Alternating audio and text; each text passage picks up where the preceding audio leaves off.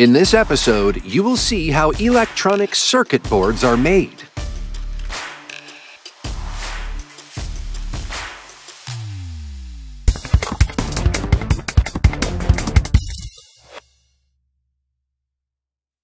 To start with, a conundrum. Is there a company that produces thousands of products all over the world, but its logo does not appear on any of them?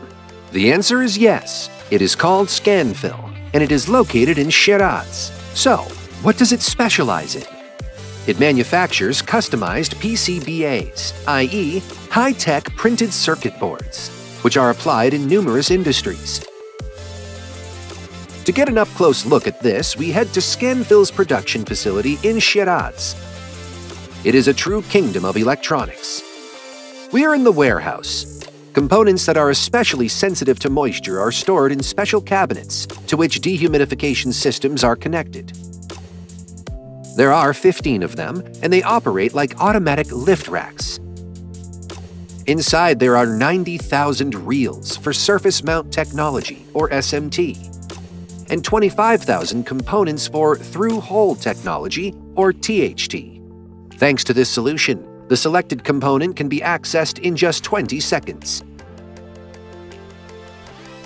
Before assembly begins, the codes specified by the customer, such as the number of the product or the order, are laser burned onto each circuit board. The operator places the components in the feeders in the correct position on the table.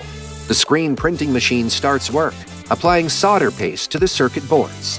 The operator, following the instructions, selects the correct template, runs the appropriate program, and applies the paste. The machine presses the circuit board against the screen and spreads the paste by forcing it through the holes in the template. This creates on the board a pre-programmed pattern.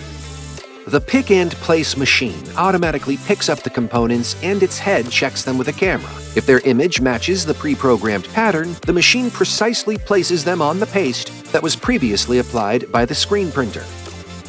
The correctness of these operations is supervised by an automatic optical inspection, or AOI machine.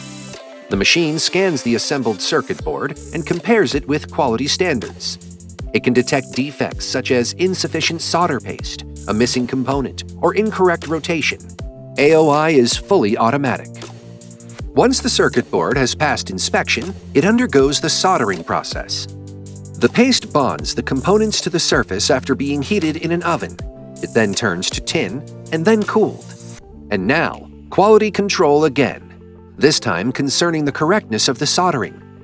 AOI identifies missing, twisted, or damaged components and faulty connections. Other THT components, such as resistors, capacitors, relays, or connectors, are placed in special feeders. Automated machines pick them up, put them through the holes in the board, and cut and bend the pins accordingly. The application of components to the circuit boards is also done manually. Workers place them in the positions displayed on the screens. Time for the next soldering.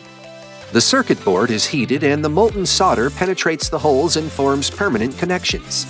This is an automatic method that allows multiple through holes to be soldered at the same time. Then the board is cooled down and goes to quality control again. Here, in contrast, we see how soldering takes place using a robot equipped with a soldering head and tin feeder. It performs some of the operations that, until recently, were the job of a human. Now it is time on coating process. A circuit board, placed in a special fixture, travels inside the machine. A camera locates the board and activates a valve for selecting coating, small areas, and curtain coating, larger parts. The product then travels to the oven, where the lacquer is cured. The process is fully automatic.